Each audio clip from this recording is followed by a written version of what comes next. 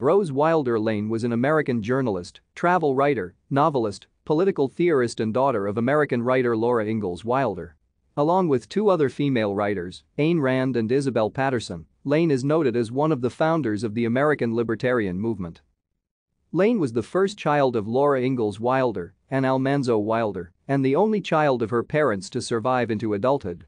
Her early years were a difficult time for her parents because of successive crop failures, illnesses and chronic economic hardships.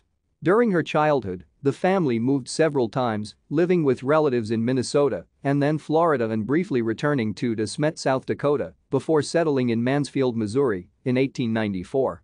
There, her parents would eventually establish a dairy farm and fruit orchards. She attended secondary school in Mansfield and Crowley, Louisiana, while living with her aunt Eliza Jane Wilder, graduating in 1904 in a class of 7. Her intellect and ambition were demonstrated by her ability to compress 3 years of Latin into one and by graduating at the top of her high school class in Crowley. Thank you for watching. Like and subscribe if you would like to view more of our videos. Have a nice day.